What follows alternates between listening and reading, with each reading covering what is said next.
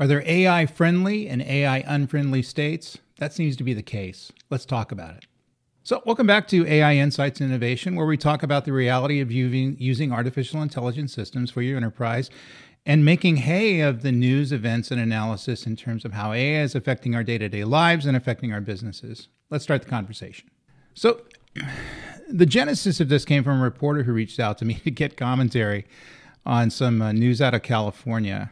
Specifically, California, who has obviously been the center of the universe when it comes to AI innovation, having Silicon Valley right there in the Bay Area, has recent legislative efforts to reveal more nuanced stance. In 2024, California proposed the AI Accountability and Transparency Act, setting a precedent for AI regulations aimed at balancing the innovation with ethical considerations. The bill includes several key provisions. They're going to have algorithmic transparency, in other words, to see what these algorithms are doing. Developers must disclose data sources and explain decision-making process to ensure that AI systems do not cause bias or discrimination. Also, data privacy protections, stricter guidelines on how AI technologies use personal data, emphasizing user consent and data protection, and then ethical AI use. Established a state of oversight body to ensure AI applications adhere to ethical standards in particular sensitive areas. And also they're proposing something that's not stated here. They're proposing a kill button, so that if everything goes awry and your AI engine is doing things that the California government doesn't want you to do, they're able to hit a button and stop it. And obviously, this is getting a bit of discussion because folks in the Bay Area, Silicon Valley, have been pushing for some sort of regulation. They understand the power of AI, and they understand that if it's going to have an effect, that it needs to be regulated, but doing so probably at the federal level versus the state level. And they're pushing back on this law, this act that's being pushed forward by the California legislative branch there. And the reason why is it's going to reduce growth and reduce innovation in California specifically. And they're concerned about technology companies considering this law, considering this regulation to be a risk to them, and just picking up and moving out of the state. That's the deal with just dealing with something at a state level and not at a federal level. If you don't like the laws in terms of the tax regulations and the local state and government regulations, you just pick up and leave. And obviously that can be a downside to California if a lot of their tax base moves out of the state to Texas, Nevada, other states they may consider friendly to AI. So the people pushing this legislation argue it's necessary to safeguard citizens' rights, ensure AI technology serves the public good rather than simply corporate interests. Critics, however, claim these regulations could stifle innovation, drive tech companies to more lenient states, which is what I see as the outcome of this, and slow down deployment of beneficial AI applications in critical industries. I'm not sure if this is going to make it into law, but I think stranger things happen. And I think the concerns of the tech community in California are legitimate. In other words, they're concerned about if this thing is considered stifling, there's other places we can go. And certainly AI is going to run in the cloud in many instances. And I'm not sure how they're going to regulate that. And so we'll just push it outside the state. And so we're going to see some of these things starting to occur in terms of proposed laws and regulations that are going to occur at the state and local level, which is what this one is, and also at the federal level, which it already has started. In other words, they're already having discussions in terms of where AI is looking to go and putting regulatory controls on the system, things like that. And that's going to be a bit of a nest of snakes, I think, when they get into that. It seems like the governments are always 4 or 5 years behind where the technology is. We saw this in the whole rise of the .com stuff, and I think we're going to see similar things here.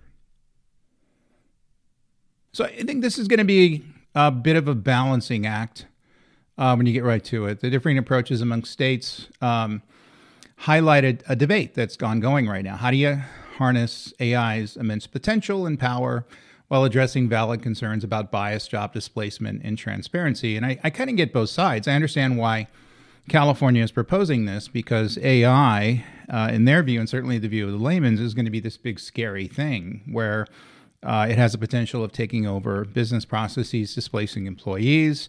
And obviously, AI systems don't pay taxes, so that's going to be a bit of a threat to the state and local governments that make money from that.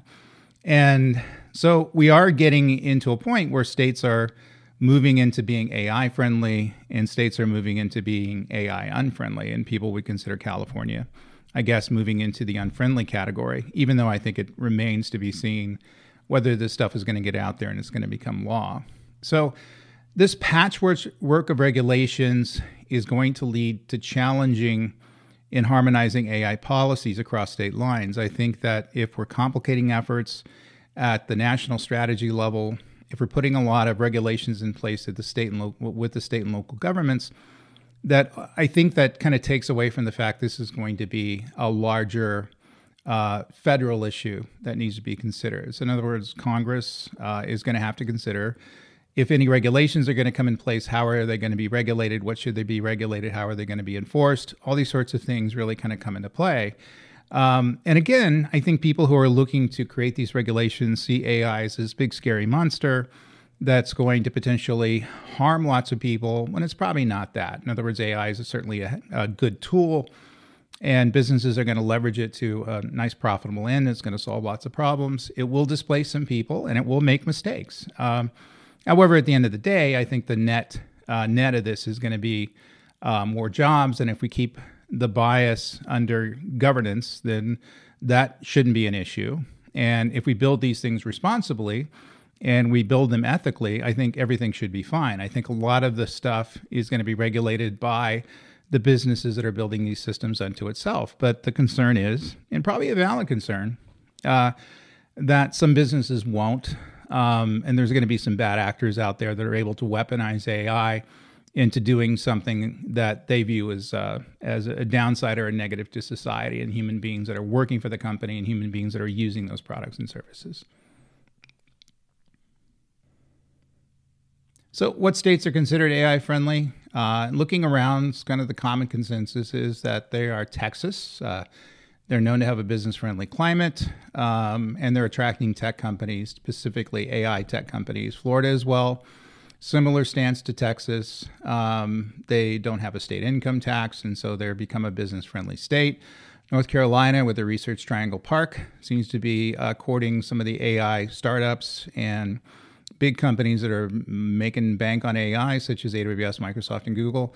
Massachusetts, which is always kind of a key technologies center, is looking to build on AI in terms of their capabilities as well. Washington State, another AI-friendly state, as well as Colorado, and they're known for growing in tech industries and things like that. And also, it's interesting to note that they don't seem to be consistently a blue state or a red state. They're just states that are more technologically focused and are considering the value that this technology can bring, specifically your ability to bring more tax revenue in, which is good for them. So what about the term AI unfriendly and as applicable to states? Maybe it's too strong of a word in some cases. I don't think they're unfriendly to AI. I think they're just suspicious. Probably it's a better way to put it. And they're looking to regulate AI a bit more than some of the other states. And obviously California, as we just discussed, they have the AI Accountability and Transparency Act, which is being pushed around, which is concerning to lots of tech startups and tech companies that are there, certainly in the Bay Area, the Silicon Valley area. New York is considered AI unfriendly. They've taken a proactive stance in regulating emerging technologies, including AI, which is concerning to the tech growth there. Illinois, known for implementing its Biometrics Information Privacy Act, which has stringent rules around data privacy and use of biometric data, which is going to impact AI. And then Vermont. I don't know a lot of tech that's going on in Vermont, but maybe you can tell me in the comments there if that's not the case. They've been involved with discussions around the ethical implications of AI and data privacy and advocating strong consumer protections. So it doesn't look like they're working on anything too sweeping there. So probably to list them as AI unfriendly may be a bit unfair off the list I got. But you tell me if you think that there's other states that should be on this list or should be on the friendly list. Love to hear about it. So that's all I have for you this week. Don't forget to like, subscribe, and also comment below and let me know what you want to hear on this show, and I'm happy to cover it. So we're looking to get into some topics I think that a lot of people aren't getting into in terms of where AI is going and what are the news and analysts of the companies and the people and the technology that's driving kind of this next revolution that's occurring in the technology industry. So until next time, you guys stay safe. Cheers. Well, that's all I have for you this week. Don't forget to like and subscribe. Also, check out our work at theCUBE Research. Also, check out the content from my other compadres and in terms of podcasts and videos and articles, things like that. Lots of great stuff out there. Lots of great analysis is coming from this organization. Also, don't forget to drop me a line and comment below if you'd like to see any particular topics covered. So until next time, you guys stay safe. Cheers.